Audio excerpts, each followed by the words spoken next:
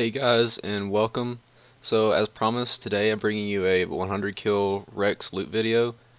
Fortunately, there were not enough clips of important drops to compile, so I'll just give the basic conclusion in this video without you actually seeing me kill it, which I don't think is really a big deal. So the most important drops that I got were the Loot Key Half, Rock Shell Eggs, Dagonoth Bones, Renard Weed, and I got a Berserker Ring also.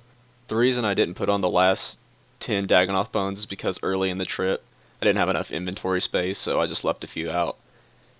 Again, not really a big deal, just you get longer trips, so I just overlooked those. But anyway, the Key Half is 30k, the Rock Shell Eggs are 60k, Dagonoth Bones 3,500 each, which amounts to 315k, and I got 5 Renard Weeds that I kept also, which together that's about 45k.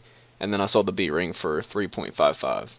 The total without the ring is 450k, and the total including the ring is 4 mil. So these drops right here, I'm fairly certain covered the most part of the cost for the potions, and then the rest is straight profit. I mean, there might be a little bit taken off from this, but I don't really, I made at least 3 mil.